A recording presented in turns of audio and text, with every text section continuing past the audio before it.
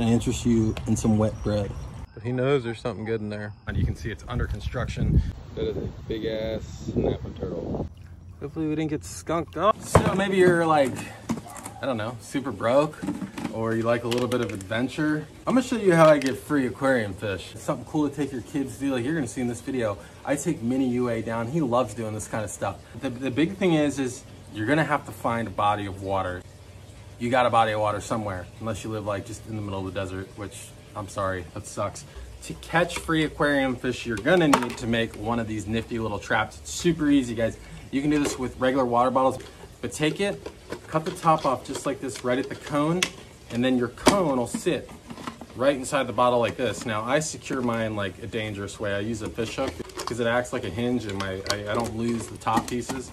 Essentially, the purpose is the fish swim in through the cone because they smell what's going on in here with your bait. And then it's very difficult. I'm not gonna say they can't get out because they can, but it's very, very difficult to. Most of them, they don't get out. This is a good time right here. You have that shoulder that nobody likes to eat on your bread. Good old butter bread. I just ball it up to a giant rock, throw it in. We're ready to go catch some fish. So I got a chicken leg. You're gonna get to see another way that I catch fish for free.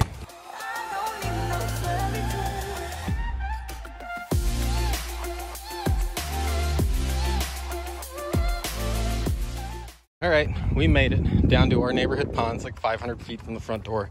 But the first thing we're gonna set is that homemade water bottle fish trap. I use this to catch what we have down here in Florida called mosquito fish. I grow these out, breed these, and use them as feeders for my fish. Hell to the no. That is a big ass snapping turtle.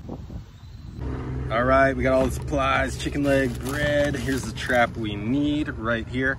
Now, you'll see where I set mine. A lot of times it's good to put a rock in here to help weigh it down because these will float if you don't get all the air out. But I'm gonna show you when I set mine, how I do it to keep it from not floating without putting a rock in it. Go to the ocean and catch a giant fish. A giant fish? Yeah. Well, we're gonna catch some free fish. You know what we do with these things. I go down here because there's a little grass bed.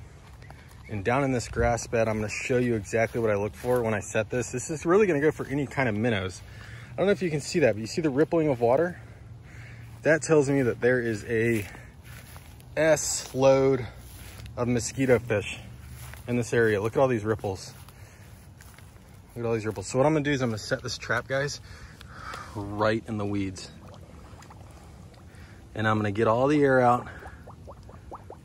Takes a second, especially with a bigger bottle.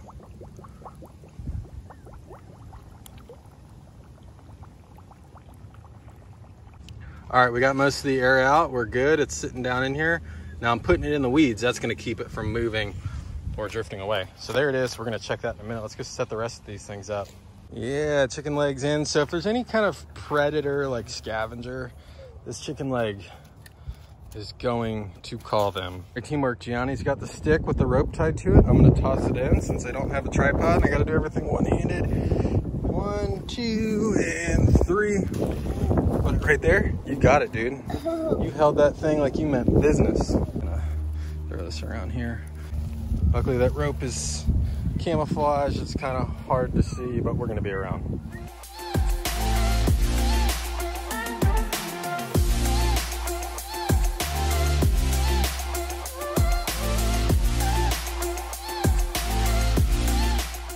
Reading the sign? Yeah, right here. We gotta check the trap. Oh, I think it does. All right, it's been a few minutes. We're gonna check the small water bottle trap. We're gonna leave our other traps sitting for a while. For the meantime, let's see how our water bottle trap did. If it did any. Sometimes we come up empty-handed. Oh, look, there's a snail. So we got no mosquito fish in here yet. I guess let's let it sit back down there again. All right, we'll give it like 5 more minutes. All right, guys, it's been a couple hours. We're gonna go check the traps. Normally it doesn't take this long, especially the mosquito fish trap, but of course today I make a video on it, it does. Hopefully this time we can show you how to get free aquarium fish. All right, let's see. Hopefully we didn't get skunked. Oh, we didn't get skunked. What? Check that out. There we go. We got a good couple in there, maybe a dozen, a little under. Some fat ones in there. Where? Oh. Wait, they're gonna have babies. Cool. They will. They'll have babies. So there we go. Now let's go show you what to do with them. All right, guys, we're over here by the pond. So I got this on here. This is where that hinge hook really comes in handy. I just take my screw out, pull my lid off. Now, whatever I use for bait, which I primarily use bread, and I like to use a whole piece, because then you can get it out in an entire piece. Can I interest you in some wet bread? What I'm gonna do from here is pour a majority of the water out. Now with these fish, they'll stay towards the bottom. Now you guys may be catching different fish wherever you're at, so that might not be the case. So just be prepared. We got one fish in, just letting it overflow.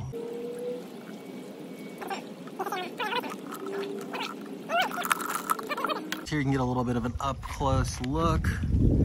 If you've never, ooh, that's a rough side, but you see the water they come out of, right guys? So I definitely don't want to put these directly into a tank, so I always separate and quarantine them. Now you guys weren't supposed to see what I'm working on over here in the front yard pond. You can see it's under construction, but you can see massive schools of these mosquito fish. These are pre-quarantine mosquito fish. I'll go out and I catch them, and prior to quarantining and medicating them in batches like I normally do, before I feed them, I just dump them in my front yard pond, which has all natural fish in it already. Just gonna go ahead and let these guys in here, but don't worry, I have my final batch of quarantined fish, and why not do a little feeding? So guys, in here, as you can see, huge difference in water quality because I quarantine them in an aquarium for a long period of time before I actually feed them to my fish. Let's have an epic feeding. And there goes El Tarpo. And you can see he's still trying to work one down there. I think I got that strike. There's the arrow. He's funny. You know, I like keeping those predatory instincts, guys, on these fish. Especially fish that are wild caught. I don't like to change their ways. It's who they are. And man, it's hard to even keep track of what's going on here because everyone's going for different fish. I'd like to see some swim down so we can get a feeding of the tiger shovelnose. Looks like the tarpon's still trying to work that guy down. Guppy, they look so similar to a guppy as you can see. There we go. So similar to a guppy. And here, I'll get it up close. So they're live bears. They breed just like guppies. They breed like every 30 days. So if you can catch yourself a couple dozen of them, or something maybe equivalent that you have available to you, you can breed your own feeder fish program, and there's your food right there. These guys eat live food 2 to 3 times a week, and they eat frozen prepared, other than the tarpon. The tarpon will only eat live food and bloodworms, as we saw from our last feeding video. There's a top-down shot of that tiger shovelnose. There you went, cocked back, and oh, he swam off. All right, guys, it's nighttime. We're going to check the trap now. This is definitely the benefit of living close to the body of water that I'm trapping fish in. So I don't know if you can see that right there, but that's the chicken leg that's actually in the trap. I know you can't really see the trap. Little fish swimming right there. I don't know if you can even see that. Some cruising around, probably a little bluegill or tilapia. Oh, there's a turtle. Turtle wants a piece of that.